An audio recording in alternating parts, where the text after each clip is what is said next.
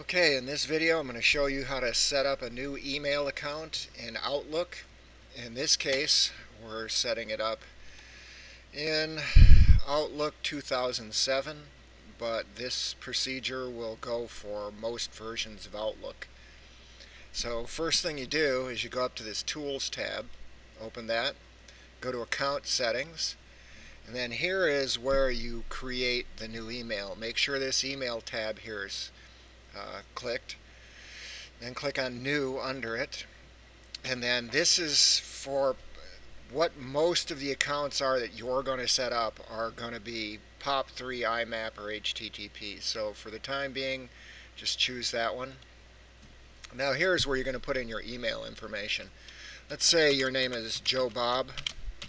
It could happen.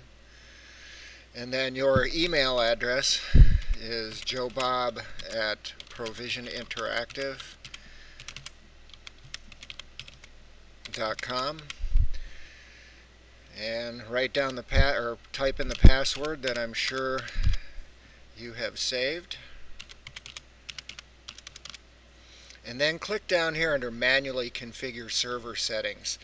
And the reason I do this most of the time is because if you let Outlook try to figure out your email address and set it up for you, it doesn't work about half the time. So this is the quick way of getting there. Click Next. And then again, click this Internet Email. Move on. And you'll see it'll be partially filled in. And based on the information you have, most accounts are POP3, so just leave it.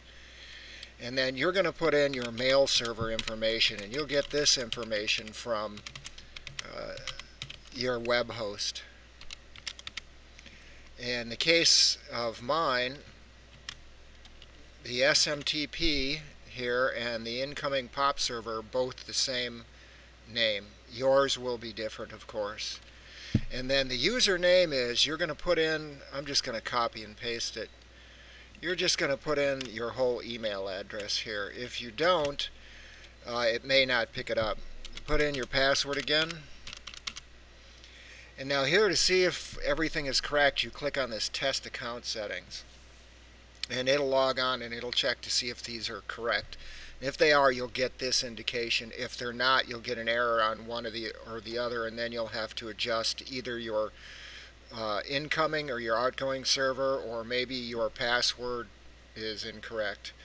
But that's basically how you do it.